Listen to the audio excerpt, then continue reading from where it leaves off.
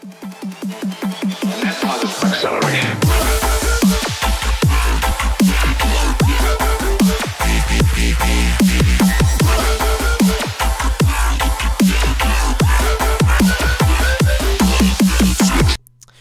Alright guys, so I got another video for you today. We're going to be looking at this sound in Serum. If you like it, cool, stick around. If you don't, then I guess you don't like it. Don't stick around. So yeah, let's get right into this. So if we go in Serum, I have this square wave thing, and this will be in the description.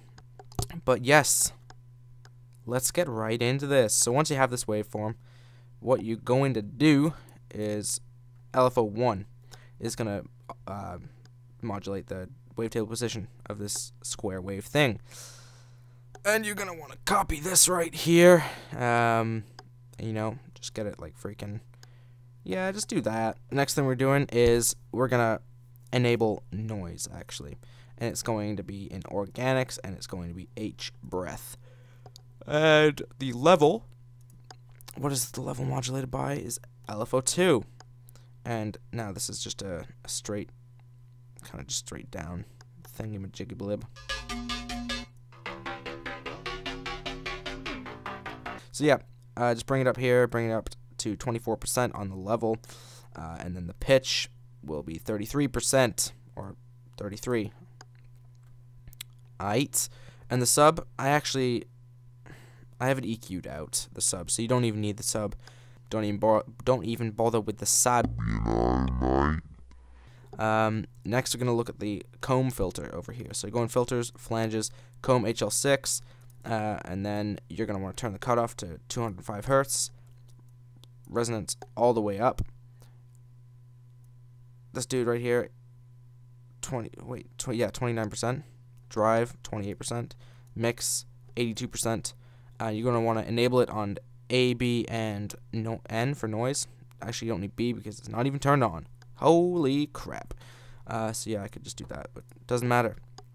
So that's pretty much all you got to do for this. Actually, you can also bring the pitch up 12 and down 12, just so you can get a pitch bend going if you need. If you want to do that stuff. Now in the FX, we're going to turn on a hyper. You're going to want to copy the settings. Rate is 16, detune 25, mix 15. Size on the dimension is 20, mix is 15.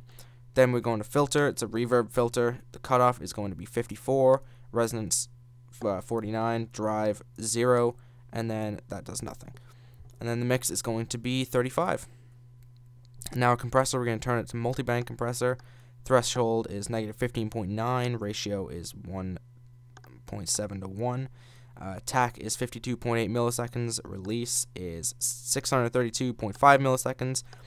Gain is 9.4 decibels. No, oh shit. Yeah. Frequency on the EQ, 118. The Q is 72%. The gain, negative 24.0 decibels. And it's one of these tables here. And now for the highs, you can also choose a table. Frequency is at 2041 Hertz. Q is at 28. Gain is 2.7 decibels. Now for the phaser. Turn on phaser. Make sure the mix is 74%. The rate's going to be off. Turn to BPM. Depth 0. Frequency 20 Hertz. Feed 0. Fades 180. Now for the last thing is reverb.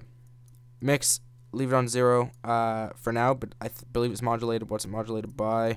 That's it. Okay, so envelope 1, you're going to want to bring the attack to 0.5, hold on 0, decay in 1 second, sustain at 0 decibels, and then the release of 15. So basically what's going on here is while the sound is playing, there's reverb, but then as soon as you let off the sound, there's no reverb. So yep, size 9%, pre-delay 4, low cut 0%, high cut 50%, damp 28% with 96%. All right, yeah.